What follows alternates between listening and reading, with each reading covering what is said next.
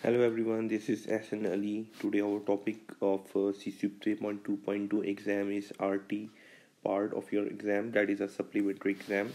If you will not clear this part, then you will get only 3.2.1. Okay, so for the RT exam, there will be one part will be there, that is density measurement, and this part contains of 5 questions from density measurement and 5 questions from sensitivity. So overall you have to get 7 marks at least to pass this part of your supplementary exam. Okay, so density part will contain only 5 questions. So we'll move forward to solve this type of question specifically. So first of all, you will get a density strip in your exam. There will be a density strip containing different type of densities in it. Okay, and you will be given a densitometer. Densitometer is a device that is used to measure the density of the strip and RT films.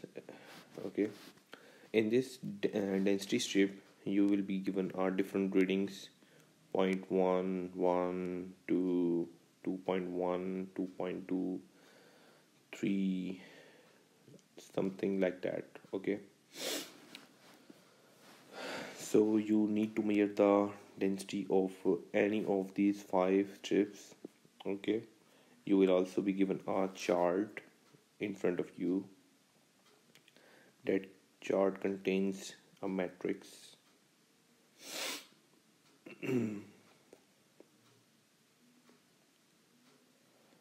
And here will be the actual reading, and here will be the measured reading, and there will be a variation. Okay, variations between them, and it will be written a minus m or m minus a. It will be written in your exam.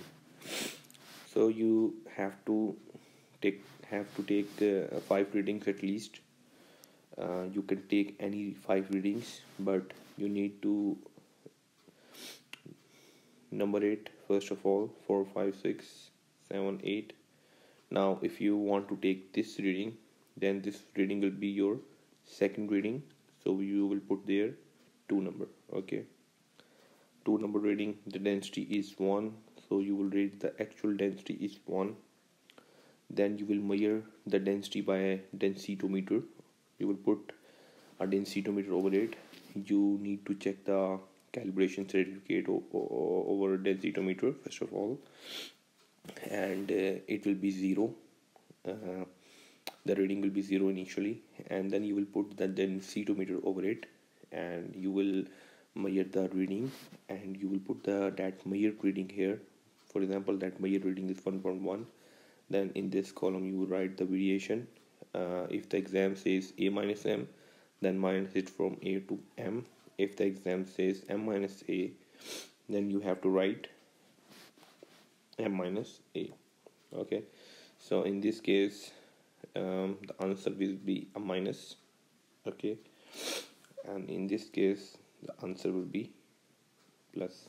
Okay, that is the variation between these 2 readings. Okay, now you have taken the second reading. Now you can take any of the other 4 readings. For example, if you take this reading now, so this is the third one, so you will put there third. The actual reading is given on the strip is 2, so you will put there 2, and then you will measure the density of this portion of the density strip. And for example, that reading is 2.1, so you will write the variation here also. Okay, so you have to take any of the 5 readings here, put the answers, measure the variations, and here you go. Okay, you will get 5/5 marks easily in this part of your exam. It's a pretty simple, and it contains of 5 questions from density measurement and 5 questions from sensitivity measurement. Okay, so we have talked about density measurement. Now in the next video I will discuss the sensitivity portion of this exam. Thank you so much for listening.